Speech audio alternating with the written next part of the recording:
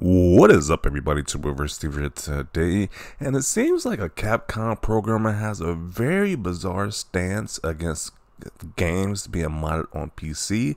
A very strange and just hilarious stance at that, because who's gonna take this guy serious? Like, this is literally a joke.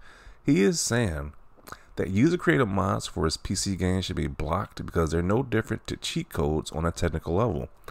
Now, just look at this photo they use right here. You literally, instead of seeing Mr. X or Nemesis, you see Thomas the Trank being a menacing enemy. Like, really? This is cheating, apparently, to these guys? Now, I can understand this point of view if it was for, like, a multiplayer game. But if you're modding a single-player game, what's the harm in following that? Like, there's no harm in following that. That doesn't make any sense. Then there's another post as well that goes into more detail. In a recent Capcom R&D presentation, Capcom has clarified its stances on mods in PC gaming. Capcom considers mods equal to cheating and is worried that mods that violate public order of morals will cause them PR damage. Don't be surprised if you see takedowns from them. Now, what I kind of think this is really going into is those nude mods of the characters from these, because that's a very popular thing. These creators, these modders want to make nude characters of like Chun-Li, Jill, whatever famous Capcom character, want to make new mods of them. So I think that's kind of what's getting them angry about this.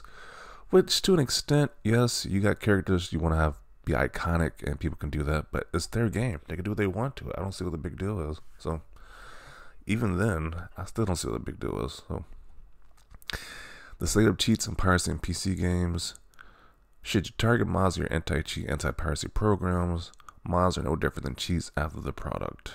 And they got the modder being some type of menacing person. That's the cartoon image they use right there.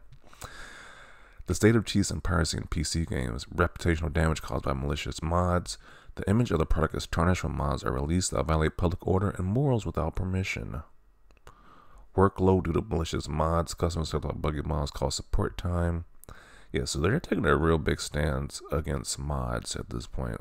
Well, I don't know them as a whole, but it's definitely being talked about at Capcom R&D right now. So I don't know. Will this be a big thing going forward? Who knows? But it's definitely, they're not happy about these mods you guys are making on PC, which is kind of funny because you see companies like Bethesda who fully embrace the whole modding scene. They're fully embrace it, while Capcom is now starting to be against it, which is interesting right here.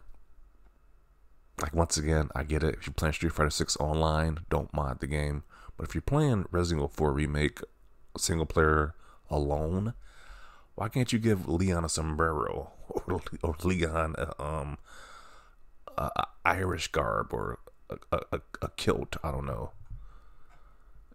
I don't see the harm in that. So I don't know. They're really against it. I think it's mainly those nude mods is what's really getting up in arms at this point. But yeah, I think the really offensive mods get removed anyway. Like the mod sites remove the really offensive ones anyway, but I don't know. I guess they're really trying to prevent that. Remember when they put the random microtransactions in Devil May Cry 5? Or maybe they just want to sell you the mods. Maybe they're mad that, hey, instead of paying Capcom for this red or microtransaction, you could probably just make the game yourself more easier. Give this to yourself instead of paying Capcom. Or instead of paying Capcom for a fancy outfit, you could just make it in a mod, or you could just find a mod of it. Maybe that's what they're really upset about, because I don't think it's just that cut. I don't think it's that black and white. It's just, hey, you put a sombrero on Leon, and we're really upset about that. I think it's that you can cut out the middleman of Capcom. Instead of paying them, you could just find a modder who can give you these certain upgrades. So I think that's the real issue here. But just my theory. I don't know if that's true or not, but just my theory on this whole situation right here. The entire reason to buy the PC version is the mods. Yeah, that's like, mods are literally synonymous with PC gaming at this point. So I'm sorry that wanting to play as Dante for the whole game tarnishes the reputation of Chex Notes, a single player game. I do wish I could have turned off achievements with the mod on. Okay. Capcom is standing firmly in the "you don't own the game as you buy" corner. I see. Yeah, that's not going to go over too well in the PR department for Capcom. They're still mad that Street Fighter 5 had a fan patch that improved the netcode. Apparently, people modded the game that made the online connection better, which that's a big W in my book. But Capcom was not happy with that apparently. Sad because mods actually improved some of their games. Resident Evil 2 and 3 work so well in first person. Of course, they consider mods cheating. Mods are the only way we can get a modern Dino Crisis, something they seem dedicated to depriving us of. Yeah. This is kind of strange. Like, with them remaking all these games, why have they never remade Dino Crisis, which was a beloved fan game? They never went back to this one. Instead, we're getting Exo Primal, a dinosaur multiplayer game, which nobody asked for. Just very bizarre right there. If they go after mods, I'll just sell the 7 Cs, then simple as. It's good they are so upfront about this. More people should know how corporations operate once they have too much control over media. I blame the one guy who had to remove the new Chun-Li mod from Street Fighter 6 during a tournament.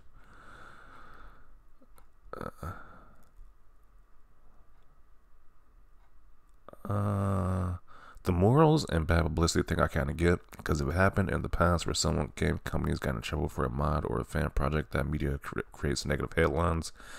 I do, like, we're being sensible. I do kind of get that. Like, some parents can see their kid playing this game with this nude character, and they can be Capcom be like, hey, we didn't make this. This is some third-party mod site that did this to the game. Don't blame us for this nonsense. And I can see that being a PR disaster, a PR debacle, but at the end of the day, the parent still has to be a parent regardless, and it's like, you can't blame people for modding their games though. So I don't know. I do understand where they're coming from, but once again, it should be, people should be able to do what they want with the single player game. They bought it. I see somebody using an analogy of like you buying an apple from the store, and then the store getting upset that you cut the apple in halves or wedges or whatever. Like, that doesn't make any sense. You can do what you want with the product you bought at that point. So as long as it's not affecting anybody else, I don't see what the big deal is. I wonder why they wouldn't mention reputational damage. Okay. Yep, because me making Chun-Li naked with a 2 times bigger butt is no different than me running Silent Aim or LMAO boxing. Yup, it makes total sense, Capcom.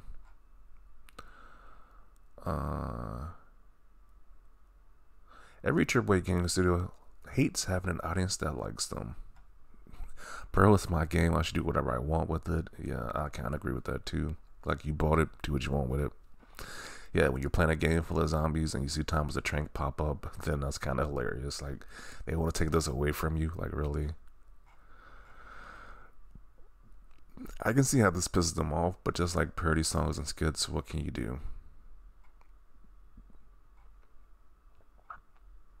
Mods are great things in gaming. It allows us to keep our favorite games fresh.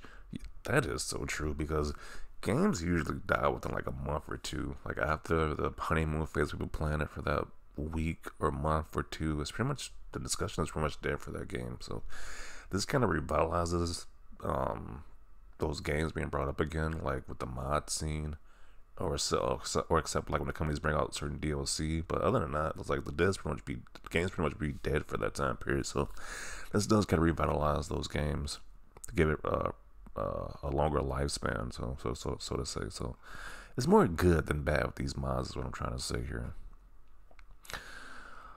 Watch what happens when you ban mods. Well, what's gonna happen is he's insinuating that people are just gonna pirate the games. I'm assuming that's what he's insinuating with this. Mods help sell the value of games on PC, so this is very archaic thinking. I'm guessing Capcom has internal stores and games, and they want to push you to buy EXP boosters and cheats. Bingo. I kind of think this is too. Like, I honestly kind of think this is the main reason. Like, they want to sell you these XP boosters, these different costumes, etc. And it's like, if you can just get the mod on the mod store, then why pay Capcom at that point? I think that's what's really bothering them. Thomas is clearly basically the mascot of PC mods. Yeah.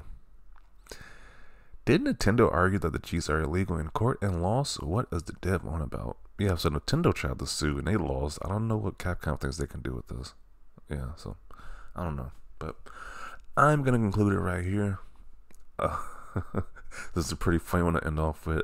If I can't put CJ in the game, I don't play the game. And that's the character from San Andreas that people love so much. But yeah, once again, I think Capcom is on a high horse. This programmer is, like, I understand they do have some valid points, don't get me wrong, but just to have this complete stance against mods, for especially for single player games, is kind of crazy. Like, it doesn't make any sense. But I'm going to conclude right here. Definitely want to see your thoughts down below about this. Leave a like this video, and as always, thanks for watching, and peace.